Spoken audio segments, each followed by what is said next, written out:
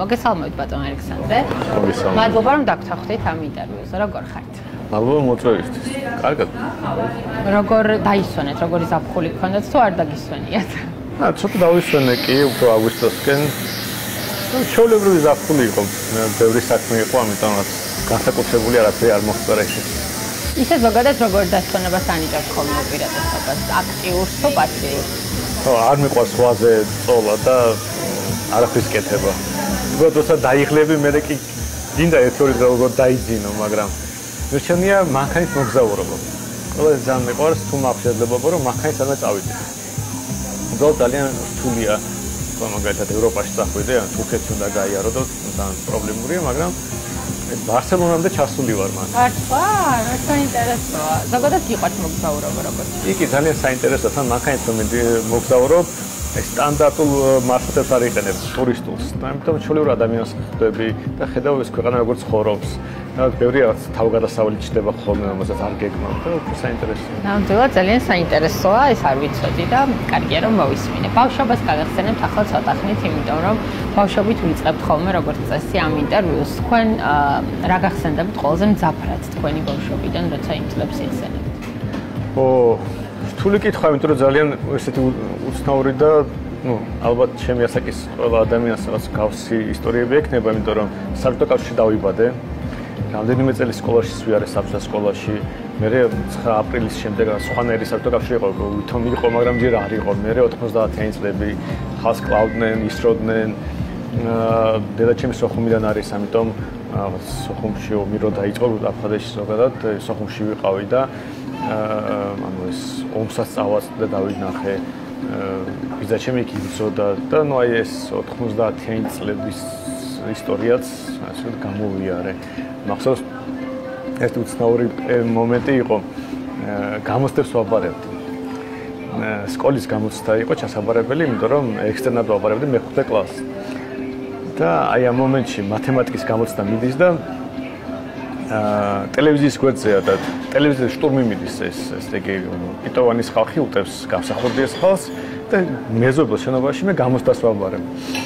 ხო და სროლა ეს რაღაც მთელი ამბავი და ხო და მამაჩემმა დაინახა რომ ძალიან შეშნებული სახე მაქვს თორე მე მithilon მოყვება და შემოდის წყობა ფიქრობს რომ სროლის გამო და როგორ ხარო სანდრო მე თქვი კუბი რა არის მე ამოწამს მე ხსნიდი ხო და ეხლა რო ვფიქრობ ან დღევანდელ ჩემს შვილს მაგალითად რო აკვირდები როგორ ცხოვრობს აი ვინმეს რო ეთქვა რომ ეხლა შვილი გავუშვი გამოცდის ჩასაბარებლად და გვერდზე იქ რაღაც სამოქალაქო მიდისო იქ კი არ გაუშვები საერთოდ ქვეყნიდან გაუშვები მაგალ შორს და რაღაც ეს პერიოდი იყო რომ წარმოუდგენლად რაღაც საშიში ცხოვრება იყო მაგრამ ჩვეულებრივად დაგვექვამდით ამას და რაღაცნაირად ვეგუებოდი აი ამ პერიოდმა შემდეგ წლებზე რაღაცნაირად ასახვა პოვა თქვენში თუ ეცადეთ რომ მიგემალათ სადმე ისეთ ადგილას გონებაში არა რაღაცნაირად ყველაზე აისახება ბავშვობა მაგალითად 6 სკოლა გამოვცვალე ისე იყო თან ჩემი შობლები მე მოსკოვში გადავიდნენ და მე მოსკოვში გადავყევი და ამიტომ რაღაც უკვე სკოლა იქ დავამთავრე და აი ბევრი ასეთი რაღაც ესეთი რთული მომენტები იყო იმიტომ რომ ხა სკოლის გამოსვლა ბავშვთვის ყოველთვის რთულია რაც მეგობრები მსკარგავ მე ახლი უნდა იპოვო და ახალი ამბობ ამიტომ ბუნებრივად კი ძალიან დიდი გავლენა იქონია ალბათ მათ შორის აი ის რასაც ვხედავდი რომ ეს საბჭოთა კავშირი რო ინგრეოდა მე გამსახურდიას მთავრობა მე ეს სამოქალაქო მიდამას რო უყურებ ბუნებრივად ხედავ რა საშიში შეიძლება იყოს მთავრობები და ზოგადად მე რო ეკონომისტი გავხდი რაზეც მე ვისაც ვარ დაკავებული ჩემერით მათ შორის ამ ყოველთვის დამსახურებაა იმიტომ რომ ბოროტებას რო ხედავ მე არ გინდა რომ ეს ბოროტება რაღაცნაირად გამეორდეს აი როცა უკვე პროფესიის არჩევის დრო დადგა სკოლა დაამთავრეთ იცოდით უკვე რა გინდოდათ თუ მაინც ბევრი ფიქრი დაგჭირდათ არა არასდროს ფიქრი არ ეკონომისტი ვიქნებოდი ან მithumetet მე პროფესორი გავხდებოდი ეს ხო საერთოდ რაც მოულოდნელი იყო ჩემთვის რაღაც ეტაპზე მაგრამ არა რბოლელი მინდოდა გავხდარიყავი სკოლის ბოლოს ბოლა მაინტერესებს და მინდოდა რბოლელი გავხდარიყავი და რაღაცნაირად მშობლებიც ნამდვილი იყვნენ და ბოლოს შევდახვდით რომ კარგი უნივერსიტეტში ჩააბარეო და მე ვილაპარაკოთ და მე ისე გამოვიდა რომ ბოლელი ჩემსგან თან მაინც სხვა ასაკი იყო ბავშვობიდან უნდა დაიწყო თუ რამე გინდა რომ გამოხვიდეს და ეს რბოლის იდეა ასე დამავისდა და ფაკულტეტას როგორ საიხდება ხოლმე იმიტომ რომ ისე ეკონომისტი ვინ არის არც ვიცოდი. უბრალოდ მათემატიკა მიყვარდა და ფიქრობდი ფიზიკოსი ხარ გამხდარიყავი.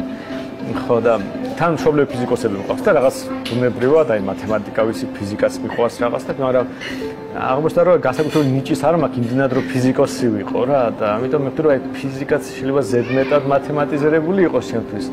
მაგრამ მე უკვე იარქით მოდიოდა ეკონომისტი. ამ ეკონომიკაც მათემატიზირებულია, მაგრამ ნახა ფილოლოგიისავით არ არის. ხო და ასე ჩავაბარე ეკონომიკის ფაკულტეტს. ხო, მაგრამ და ამ გადმოსახედიდან სწორი იყო ეს გადაწყვეტილება? რაღაცნაირად კი, შეიძლება რაღაც ცხოვრებას ხანერადაც განვითარებული იყო და უკეთესი ყოფილიყო, მაგრამ მე არ ნანო. ყოველთვის მაყოფილი ვარ ჩემი განათლებით. თქვენ ახსენეთ, რომ მოულოდნელი იყო ეს ყველაფერი და ზოგადად ბევრი მოულოდნელობა ყოფილა თქვენ ცხოვრებაში? კი, რაღაცნაირად ისეთი უცნაური ცხოვრება აქვს, რომ სულ სხვანაირად მიდის ხოლმე ვიდრე გეგმავ. იმიტომ რომ ნუ მაგალითად მაგისტრატურაში რო ვსწავლობდი, არათუ პროფესორობაზე არ მიფიქრია, საერთოდ ბანკში დავიწყე მუშაობა და ბანკი იყო ჩემი პირველი სამსახური. ამიტომ არც მიფიქრია, რომ ოდესმე რა ვიცი, აუდიტორიაში შევალ და ლექციებს წავიკითხავ, მით უმეტეს ნუ ეხლა მეც საკმაოდ ბევრ დროს ხარჯავდი გართობაზე და არაერთი ლექცია მაქვს გაცდენილი თავის დროზე და ანუ ვერ ვიტყვი რომ შეიძლება შედეგად კარგად სწავლობდი, მაგრამ საუკეთესო ნამდვილად არ ვიყავდი კურსზე. და ამიტომ ისიც რაღაც შემთხვევითობის ამბავი იყო, რომ ერთხელ ბანკში მუშაობდი, ყოველ დილას ერთი და იგივე განრიგი მქონდა. დილას ვიღვიძებდი, ყავა, ჩაი, ჩავიცვა, წავედი ბანკში მივედი. ერთხელ ჩაი გადავისხი შემთხვევით. და ნუ ახლა სხვანაირი დილა გამომივიდა, თითქმის დავაგვიანებავ, ვიჩქარე და მე მივხვდი რომ იმდენად რუტინაში შევიდა უკვე ჩემი ცხოვრება, რომ შეიძლება ის რომ ჩაი გადავისხე, ერთადერთი განსხვავებული ელემენტი იყოს ჩემი ცხოვრების. და ისე შემზულდა ჩემი სამსახური მომენტში, მივხვდი რომ ჩემი არის, არ შემიძლია მე ასე ცხოვრებას ვერ გავაგრძელებ, რომ ყოველ დილას ერთ და იგივე ხდებოდეს და ასე მეორდებოდეს. და ამიტომ მივატოვე რა სამსახურსაც. შეიძლება გამეკეთებიათ, რომ სამსახური და წავშლო ისე რომ აი არაფერი არ მაქვს, სხვა სამსახური არ მაქვს, რომ ხვდები რომ ჩემი არის, მე აქ არ შემიძლია ვიმუშაო და უნდა შევწყვიტო და რადგან უსაქმოდ ვიყავი, მე ვთქვი წავალ დოქტორანტურაში ჩავაბარებ. მაინც რა ვიცი, საქმე არ მაქვს, გავაკეთებ რა, ვიფიქრებ. და ასე შემთხვევით აღმოჩნდი უნივერსიტეტში, ასე ვთქვათ, ანუ დავბრუნდი. და იქ უკვე წამოსული ვიყავი, ასე ვთქვათ. რთული იყო ეს გამოწვევა ერთგვარი ხო, რომ შეხვიდე და ლექცია წაუკითხო სტუდენტებს. აი თქვენთვის როგორი იყო ეს გამოცდილება? ხო, კი, ალბათ რთული იყო. საერთოდ რაღაცნაირად ინტროვერტი ვარ ბევრ ნაწილში და ამიტომ რაღაც ისეთი სამსახური რომ პირიქით სულ ხალხთან გიწევს ურთიერთობა.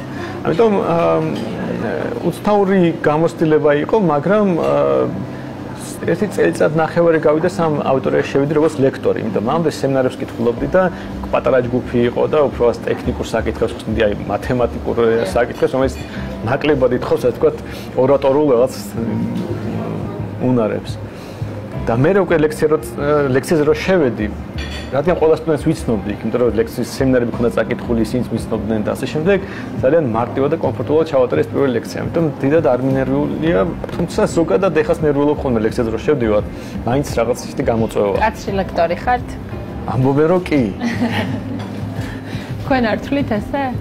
აი ძალიან ხშირად აცდენა ხდება ხოლმე, აი მაგალითად, რასაც ვაკვირდები ჩემ სტუდენტებში, ბევრ შემთხვევაში ჩვენთან უნივერსიტეტში სამწუხაროდ უნივერსიტეტი არ არის ის ადგილი, სადაც სწავლობენ. რაღაც სხვა ადგილია შეიძლება გაახარე დედა დიპლომით მაგალითად და ესეთი რაღაც შეიძლება ადგილი ან რა ვიცი, მოდი იპოვე ახალი მეგობრები ან არ წახვიდე ჯარში. ანუ ხალხი სულ სხვა მოტივით მოდის და მე რაღაცნაირად როცა ადამიანი მე ხო ხებას რომ მიხდიან რომ ასწავლიო, მეც ვასწავლი. ანუ რაზეც შევდახვდი იმას ვაკეთებ. ამიტომ აცდენა გვაქვს ხოლმე და ხშირად დავკვირვებულო რომ ის ადამიანი არ ელოდება ჩემგან რომ მე ვასწავლი. მაგას გქონია რომ მე რაღაც უნდა გავაკეთო, რაღაც სპექტაკლი უნდა დავიდათ, რომ ქულა დაუწერო და გავუშვა.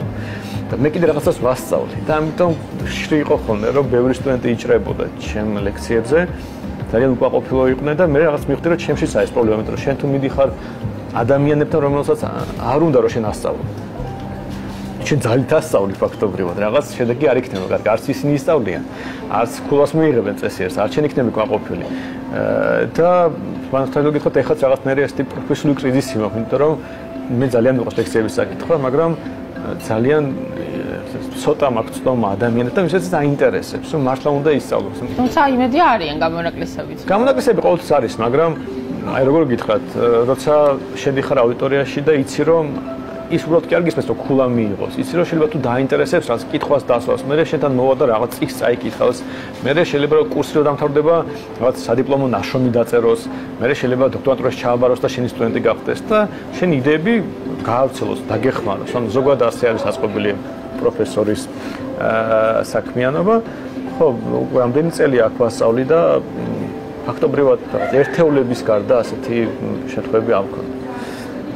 ხო, ზოგადად მე მიშნა რომ ჩვენი განათლების სისტემა ამ კუთხით ძალიან, თქვათ, პრობლემურია.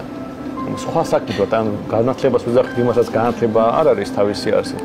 და მე კიდე ეს მომწონს და გამოვიდა რომ ფორმალურად რაღაც პროფესორი ვარ უნივერსიტეტში მუშაობ და რაღაცას ვაკეთებ, მაგრამ თანამედროვეულად ის ხალხი სხვა რაღაცას ელვის ჩემგან. სამწუხაროა. დღემდე ესე ხართ, რომ არ გიყვართ ერთი ფეროვნება და სულ თავგადასავლებს ეძებთ, თუ გაგიარათ იმ პერიოდმა? არა, სპეციალურად არ ვეძებ, მაგრამ რაღაცნაირად გამომდის. აი რაღაც მომენტში ბიზნეს სკოლის დეკანი ვიყავი და უბრალოდ მივხვდი რომ სხვა რაღაც კონკრეტული მიზეზის გამო რომ აქ არ შეიძლება მუშაობ. ავდექი და დავწერე განცხადება და წამოვედი უნივერსიტეტიდან. არანაირი სხვა სამსახური მომენტში არ მქონდა. და უბრალოდ როგორც ბანკიდან თავის დროზე წამოვედი, ისე ამ უნივერსიტეტიდან წამოვედი და მე დავისწრე ზებნა და მე ეს ყველაშორის ის იყო 19 ივნისი იყო. და შემდეგი ჩემი დასაქმებელი მიტინგზე გავიცა. და უცნაურია. ან გიმართლებთ როგორც ჩანს. თუ რაღაც შეიძლება ხო რაღაცნაირად ხო, იმიტომ რომ გამოდის რომ თავგადასავლივით გამოვიდა, მაგრამ არა იმიტომ რომ დავგიქმე, რაღაც ასე არის. მე პოლიტიკაშიც ხო აი პირიქით მთელი ჩემი ცხოვრება სულ პოლიტიკოსებს ვაკრიტიკებ. სტუდენტებს ვასწავლი რომ ამ ხალხს არ უნდა ენდოთ. ხო აი როგორ აღმოჩნდა ამ პოლიტიკაშიც ხალხის. მოგვიყევით როგორ აღმოჩნდით. ასე და რა პირებდი აი უბრალოდ არანაირი გეგმა არ მქონდა. უბრალოდ ეს რამდენიმე ადამიანს გიჩნდა ვიცნობდი, ვაფინანსებდი პარტიას და ვეხმარებოდი რაღაცნაირად, რომ მოუწონდა რასაც ადამიანები ვაკეთებდნენ. და მე შემოთავაზეს ხوار დაგვეხმარებიო საჩნო კამპანიის ხელმძღვანელი გავხდი. აი უფრო მენეჯერულ პოზიცია მეკავა ვიდრე პოლიტიკოსის. და არც მეგონა რომ პარლამენტში ვიქნებ, აი უბრალოდ არც დამიშვია ეს იდეა. და მე არჩევნების შედეგების გამოცხადების მომენტში მივხვდი რომ მეც პარლამენტარი გავხდი, იმდენად არ ველოდი. თან მე ყვაყოფილი ვიყავი, იმიტომ რომ თუ კამპანიას ხელმძღვანელობდა პირად უკეთესი შედეგი აქვს ვიდრე ელიო, კარგია. მაგრამ საერთოდ უნივერსიტეტში შეთანხმებული ვიყავი, რომ ცოტანი პაუზა მქონდა აღებული, რომ ეხლა არჩევნები ჩავიდი და მე დავბრუნდები ლექციებს წავიკითხავ, ანუ არც აზრად არ მქონდა რა ის პოლიტიკა, ის პოლიტიკა. ხო და მე უკვე პარლამენტარი აღმოჩნდა, გინდა არ გინდა რაც პასუხისგებლობა, მე ნუ ეგ მთელი პოლიტიკური ამბავი რაც დაიწყო, ამას ჩავყევი და ეხლა გამოდის რომ უნივერსიტეტში ვარ. ანუ პარალელურად ხართ ისე უნივერსიტეტში. ანუ ვცდილობ რაღაცნაირად შევათავსო ეს ჩემი დასაქმებელიც და მოთმინებით უყურებს ამ ჩემ წვალებას, იმიტომ რომ ბუნებრივია იმდენ დროს ვერ ვუთმობ, თან ეხლა პროფესორი არა მარტო ისა ის ლექციას კითხულობს, სტატიები უნდა წერო, კონფერენციებზე იარო და ნუ უბრალოდ ამის შესაძლებლობა თითქმის არ მაქვს, რაღაცას კი ვაკეთებ, მაგრამ და ძალიან მადლობელი ვარ ჩემი დასაქმებლის, რომ ასე მithმეს. კი ბატონო, კომფორტულად ხართ პარლამენტში? არის თქვენი კომფორტის ზონა თუ არა? ძალიან რთულია, ესე რაღაცა წუთში ძალიან საინტერესოა, იმიტომ რომ რასაც მთელი ცხოვრება ვასწავლედი სტუდენტებს, იმას ფაქტობრივად პრაქტიკაში ვუყურებ ან ვაკეთებ. ამიტომ რა თქმა უნდა ჩემთვის ძალიან საინტერესოა, მაგრამ მეორე მხრივ ახლა უბრალოდ იმას რომ ისევ შევაფასოთ, მიზნები მიღწევადია თუ არა, აქ პრობლემურია, იმიტომ რომ ზოგადად მე მგონი ჩვენ უკეთეს პარლამენტს ვიმსახურებ, ეს რომ შორიდან რომ შევხედოთ ამ ამბობს. ხო, მაგრამ მე რა თქმა უნდა ძალიან მაინტერესებს პროცესი, იმიტომ რომ აი ხო ვასწავლდი რომ აი პოლიტიკურ პროცესს როგორ არის აწყობილი, ამას ლექციებს ვკითხულობდი და ეხლა ამას პრაქტიკაში ვაკეთებ და აი უკვე უცნობ რომ ბევრად საინტერესო ლექციები მექნება, როცა პოლიტიკიდან წავალ. უკვე ახალი გამოცდილებით. ახალი გამოცდილებით, კი. კონკრეტული ცოცხალი მაგალითებით, ის კი რა წიგნში რო წავიკითხე და ვისწავლე. აი ხა უკვე სახელი და გვარები მეცნიერება კონკრეტული ადამიანების გადაწყვეტილებები როგორ არის მიღებული და ეს ბევრად უფრო საინტერესოა, ვიდრე აი მაგალითად ისე რო იცი. იმიტომ რომ თან შენ გზნობ ამას, ხო? რაღაცნაირად შენი გამოცდილებაა და ის რაღაც კონკრეტულ პრობლემაზეა აწყობილი და ხო, იმედია სტუდენტებსაც დაინტერესებს. რა თქმა უნდა. ისა აი ოჯახი, მეგობრები როგორ შეხვდნენ ამ გადაწყვეტილებას, რომ პოლიტიკოსი გახდით? ზოგადად, ოჯახს რა გითხრათ, ცოლი კიდევ მამის გამშორდა.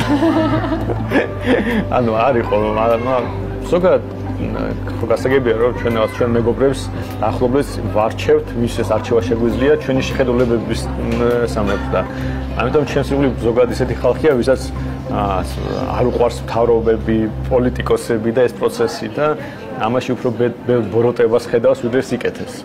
ამიტომ მიკრო აღმოჩნდი, ბუნებრივად პრობლემა გაჩნდა, იმიტომ რომ ხო შეიძლება მე იგივენერები გავხდე.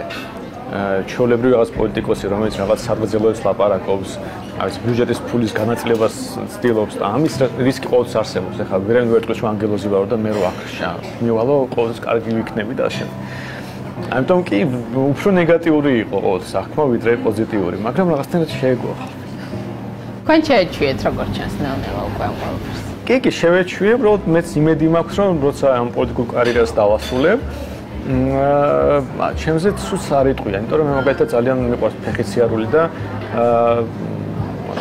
სულ მეშინია რომ არ დადგეს მომენტი, როცა ვიღაცა მეჩხუბება მაგინებს ან რა, იმიტომ რომ ეხლა დადიხარ ვიღაცა გამარჯვებას გეტყვის, ვიღაცა ალბათ არ შეიძლება არ გისნოს, მაგრამ ნეგატივი არ არის და არ მინდა ისე დავასრულო, რომ მე ვიღაცა აი ნახე ეს ჩატახი მოტისო რა, რაღაცა სტილად მითხრან რა. ხო და ამიტომ ნახოთ. ისე ზოგადად კრიტიკაზე როგორი რეაქცია გაქვთ ხოლმე? არ ვიცი. ალბათ 7 გააჩნია კრიტიკას, მაგრამ ხო, ვცდილობ 7 და მივუდგე საკითხს. ისიც თუ აი რაღაც ისეთ თემას ეხება, რომელიც მე კომპეტენტური ვარ, ბუნებრივია მე რაღაც დისკუსიაში შევალდე. თუ გძნობ რომ არა ვარ კომპეტენტური, არ ვიცი, როგორც წესი ადამიანს უსმენ და ვცდილობ მივხვდე ხა დამაჯერებელია თუ არა, იმიტომ რომ იქეთ ვერაფერს ვერ დაუბრუნებ. მაგრამ ხო, ძალიან იშვიათი არის მე ჩხუბზე შეიძლება გადავიდე. არ ხართ ფიცხი? არა. მე მაგალითად მიჩნია უბრალოდ აი მაგალითად უნივერსიტეტში შეიძლება დავტოვო და არ ვიჩხუბო. აი სამსახური მაგალითად. მაგრამ ჩხუბიც გიწევს ხოლმე ბუნებრივად და ასე არის, რომ ეხლა თქვა და ეს სამყარო იდეალური არის, მაგრამ როგორც წესი ვცდილობ თავი ავირიდო. როცა შეცდომას აცნობიერებთ, გიჭირთ ამის აღიარება? კი, რა თქმა უნდა. ანუ როგორ შეიძლება არ გიჭირდეს შეცდომის აღიარება რაღაცნაირად, მაგრამ უმეტესად პრაგმატულად საჭიროა ხოლმე. ადამიანთან მეტად შეცდომას რო დაუშვებ, თუ არ აღიარე, მე რთულია მასთან ურთიერთობა. თუ აღიარე, პრობლემა იხსნება უცბად. ამიტომ მე გზნობ ხოლმე, რომ პრაგმატულად საჭიროა ხშირად ამის აღიარება, ფსიქოლოგიურად რა თქმა უნდა რთულია. ერთხელ ერთი თანამშრომელი უნდა გამეშვა შეცდომით, ანუ რთული ისტორია იყო, რაღაც ადამიანური, რომელსაც ვერ გავერკვევი წესიერად და არასწორი გაწყვეტილება მივიღე. და მერე დაველაპარაკე ამ ადამიანს და ვახიო რომ ხო არასწორი გაწყვეტილება მივიღე, არ უნდა გამეკეთებინა ეს და კარგია რომ არ გავაკეთე რაღაც მომენტში. მაგრამ ხო, ფსიქოლოგიურ კომფორტს არ გზნობ როცა ამას აკეთე. და რთულია. ყველაზე კომფორტულად როდის ხართ ისა? შაბათს რომ ბევრი მეძინა და მე წიგს რო ვკითხულობ. ანუ ისვენებთ სულიერად როგორც შენ. კი, რაღაცნაირად ეს წიგს რო ვკითხულობ, არა მარტო წიგს ვკითხულობ, ხოლმე ვფიქრობ ხოლმე და რაღაცა ფსიქოლოგიური განტვირთვა ხდება და შეიძლება გეგმები დაავაგო პროცესი, შეიძლება ნელა ვკითხულობ ამის გამო, ძალიან ნელა ვკითხულობ ამის. მაგრამ სამაგიეროდ დიდ სარგებელს და სიამოვნებას ვიღებ. ზოგადად ყოფილა თქვენ ცხოვრებაში იმ მოვლენები, რომლებიც გცვლიდათ როგორც პიროვნებას. კი, როგორ რამდენი მთელი ეს ჩემი უცნაური ცხოვრება ასეთი მოვლენებით იყო, რომ გააჩნია სიტუაციას, იმიტომ რომ ყველაფერი რაღაცნაირად ცვლიდა, მაგრამ დაწყებული რაღაც ჩხუბით, რომ შეიძლება ბავშვობაში ვიღაცას ვეჩხუბე და რაღაც მაგალითად მეგობარი დაუკარგე ამის გამო და ეს რაღაც დამრჩაელოს ბავშვური ტრავმა. დამთავრებული, აი თუნდაც ლექციაზე რო შეხვდა და შეცდომას თუ დაუშვებ და იცი რომ აი ასე აღარ უნდა მოიქცე და სხვანაირად მიხვდი. ამიტომ ბევრი იყო. სოხუმში ომი რო დაიწყო და თვითმფრინავები რო დაფრინავდნენ და ხალხი რო რაღაც კლებოდა და რაღაცა ესეც ხო ძალიან გავლენას ახდენს. ამიტომ კი, ბევრი რაღაც ხდებოდა. ესეთი მოვლენები ყოველთვის მე რაღაც გავლენას ახდენს ხოლმე პიროვნებაზე და ამით ხო შემთხვევაშიც ყოფილა. კი, აი მაგალითად მანქანას რო დავამტვრე პირველად, აი მაშინ ვიგზენი რომ თვა რბოლილით შემდგენ კარგი არ გამოვიდო და კარგად რომ ზედმეტი წარმოადგენა მაქვს ჩემ თავზე. და კარგი მანქანა იყო და ძალიან გული დამწყდა. ხო, კი, ბევრი სულ ასე ხდება, საბოლოოდ ჩვენ ხო ბევრ შეცდომას ვუშვებთ და რამდენად არ უნდა იყოს ეს ტკივნეული რაღაცნაირად გავლენას ახდენს ჩვენ. მეგობრის დაკარგვა ახსენეთ და პოლიტიკის გამო დაგიკარგავთ ვინმე? ისე რომ ძალიან მეგობარი არა, მაგრამ ადამიანებისთანაც ვთქვათ, კარგად ურთიერთობდი, კი. რაღაცნაირად აღმოჩნდა, რომ ჩვენ რომ განსხვავებული პოლიტიკური პოზიციები დავიკავეთ, ამან ძალიან ხელი შეგვიშალა. მაგრამ რაღაც გაგებით რამდენი მეგობარი გამიჩნდა. ანუ თორე ეს მეგობარი თავის არ ჩდება, ანუ ეს პროცესია. ეს სტუდენტობიდან იმიტომ მოყვება მეგობრები, რომ ბევრი პრობლემა ერთად გადალახეთ, ბევრი გამოსდა ერთად ჩავაბარეთ, რაღაც დავლიეთ ან რაღაც ასეთი, ხო? და ამიტომ ეს ისტორია თუ არ გაქვს მეგობარიც არ ეყოლება სამდვილეში. და აი ხლა პოლიტიკურ ნაწილშიც აი ესეთი ბევრი თავგადასავალი მაქვს ერთ და იგივე ადამიანთან და კი, უფრო შევიძინე ამ ნაწილში და დავკარგე, მაგრამ დაკარგულებიც იყვნენ. არიან ვისაც არ ველაპარაკები, ან შეიძლება გამარჯობა უთხრა, მაგრამ ვიცი რომ აი ჩვენ შორის რაღაც არ არის კარგი ურთიერთობა. ისე ივიწყებთ წენას ადვილად? არა, საერთოდ არ ვივიწყებ. ზოგი მეჩხუბი. ნუ მახსოვს, შეიძლება ეს რაღაც არა ისახოს ადამიანის ურთიერთობაზე, მაგრამ როგორ თუ ისეთ ნუ ეხა შეიძლება უნიშნელო არა, მაგრამ თუ რაღაც მნიშვნელოვანი მოხდა შენ ხო უნდა იყო მზად რომ მომავალში ეს არ განმეორდეს, ამიტომ მახსოვს კი. ვიღაცას არ მოსწონს რომ ვიხსენებ ხოლმე რაღაცას, მაგრამ ნუ რა ვქნა მახსოვს და ხო არ დავივიწყე. ზოგადად სხვების აზრს რამდენად ითვალისწინებთ, თუნდაც გადაწყვეტილების მიღებისას, თუ მაინც თქვენია საბოლოო? არა, სულ ითვალისწინებ, ანუ რაღაცნაირად თუ აღიარებთ იმ მარტივ გარემოებას, რომ ყველაზე გენიალური არ ვარ რაღაც, ანუ თუ ჩემ თავზე წარმოდგენა არ მაქვს, უნდა გაითვალისწინო. მე ცუდი მეხსიერება მაქვს და ხშირად ყოფილა რომ ვიცი რომ ვიღაცის აზრს ვაჟღერებ, ახლა ვიცი რომ ჩემი მოგონილი ესაა, მაგრამ არ ვერ მიხსენე ვისია. უხერხულია ხოლმე და მინდა ვთქვა ახლა ეს რომ ვისი აზრია, მაგრამ არ მახსოვს ვისია და მიწევს ჩემი ავტორობით ეს გავაჟღერებ, მithumetes ახლა ну, მეცნიერებაში ეს არის მიღებული, ხო? ანუ თუ სხვის აზრს ციტირებ, უნდა მიუთითო ვისია და ზოგადად ამით გავიზარდე რომ ასეა წესი. წუღა ხოლმე როცა ლაპარაკობ, რაღაცას ვიტყვი, 100%-იანი ვიცი რომ ჩემი მოგონილი არ არის, მაგრამ ну აი რა ვქნა, არ მახსოვს. კი, ესეც ხდება ხოლმე. ხალხი რას ფიქრობს თქვენზე, როგორ გონიათ? არც გააშნია სად ჩაიხედავთ, დედას აშკარად უყვარვარ. და Facebook-ზე ბევრი მაგინებს კიდე წავიდა. და რა რეაქცია გაქვთ ხოლმე? აი თუნდაც კომენტარებს როცა კითხულობთ, ესეც უარყოფით. თუ გამოგიმუშავებთ. აი ამაზე საერთოდ არ რეაგირებ, ხო? ასეთ რაღაცებზე რეაქცია არ მაქვს, იმიტომ რომ ჯერით გასაგებია რომ ვიღაცის პროფესია, მე ადამიანებს თავდაცვითი ის არის, ინსტინქტია, იმიტომ რომ როცა დაფარული ხარ და ვერ ხედავ, თვალებში ვერ უყურებ, ბევრი მეტის გაბედვა შეგიძლია. და ის ადამიანი შეიძლება მე რომ შემხვდეს, სხვანაირად დამელაპარაკოს. და იქ რო რაღაც fake account-ის უკან დამალულია, გაგინებს, ხვდები რომ რა ვიცი, მისი პრობლემაა უფრო ვიდრე ჩემი პრობლემაა და ну ეხლა თუ მაინდა-მაინც ესეთი რა ვთქვათ, ჯგუფია, სადაც კიდე ხალხმა წესიადი ლაპარაკოს, შეიძლება ეს რაღაც ვთქვათ, მიწერო ადმინს რომ ასეთ გინება რაღაც ან წაშალი ან რაღაც კენი, მაგრამ ის საჯარო სივრცეში რა ვიცი, მაგინო რა ვთქნა ეხლა. ამ ნაწილს ვერაფერს ვერ იზამ. ყველაზე ხშირად ვინ გირეკავთ? ცოლი. თქვენ ვისთან რეკავთ? სოფური. კამათავთ ხოლმე ხშირად? კი, როგორ? თქვენ თმობთ თუ მეუღლე? არ ვიცი. გააშნია ჩემ მეუღლეს რო კითხვა და ალბათ სხვა პასუხი გეკითხება. მაგრამ ხო, რაღაცნაირად ხონდა დათქვა, ანუ ორი ზასული ადამიანი, რომელსაც განსხვავებული ცხოვრება ჰქონდა, ერთად ცხოვრობენ, ბუნებრივად რაღაცაზე არ თანხდებით ახლა. სადერთნერები რო იყოთ ერთად არ ვიქნებოდი. ესე უფრო რთულია, კი. წლების შემდეგ სად ხედავთ საკუთარ თავს? ну პოლიტიკის შემდეგ აუცილებლად უნივერსიტეტში დავბრუნდები, მაგრამ ოცნება მაქვს ბიბლიოთეკა მქონდეს. ანუ იმედი მაქვს, რომ ან მე ვიქნები საკვალიფიციო დიდარი, ან პარტნიორი მეყოლება დიდარი და ჩემი ბიბლიოთეკა მექნება. და აი როგორ წარმოგიდგენიათ ეს ბიბლიოთეკა როგორი? ხო, აი რაღაც წარმოგენა შეიძლება მაქვს, მაგრამ მე ვთქვათ ძალიან მიყვარს სივრცე, სადაც ადამიანები წიგნზე ეს არის საბოლოო ჯამში საუბარი. თუნდაც ბიბლიოთეკა არის როგორც ესეთი დაწესებულება, ადგილია, სადაც ადამიანები პატივს სცემენ, რაღაც ინტერესის მოდიან და ერთმანეთს რო ელაპარაკებიან, მაგალითად ბიბლიოთეკაში თუ მუშაობს, ადამიანი ის რჩევებს აძლევს, ხო, ვინც სტუმარს და რაღაც წაკითხული აქვს ცოდნა აქვს და ეს ცოდნის გაზიარების პროცესია, სადა უნივერსიტეტისგან განსხვავებული პროცესია. იქ უნივერსიტეტში ლექტორია და ავტორიტეტია და რაღაც გაუნათლებელ სტუდენტებს რაღაცას ასწავლის. ბიბლიოთეკაში ხალხი თანაბარია და მე რაღაც ვიცი, შენ რაღაც ვიცი და ერთმანეთს უზიარებთ ამ ცოდნას და ეს გარემო ძალიან მომწონს.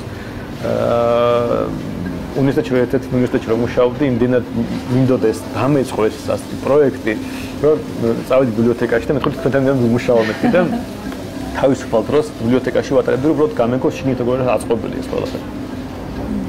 ამიტომ ჯერ არ ვიცი ახლა არც ფული მაქვს ამის და არც დრო რომ მართლა ბიბლიოთეკა გავაკეთო, მაგრამ მინიმუმ წიგნების თარგმანს ვაკეთებ, რამდენადაც შემიძლია და იმედია ნელ-ნელა რაღაც გამოცდილება დამიგროვდება და თუ ფული არ მექნება მინიმუმ ადამიანთან მივავალოსაც ფული ექნება და ვიტყვი რომ ნახე ეს ბიბლიოთეკა გავაკეთეთ და ხალხს ვასწავლოთ და ასე გავაცილოთ ცოდნა.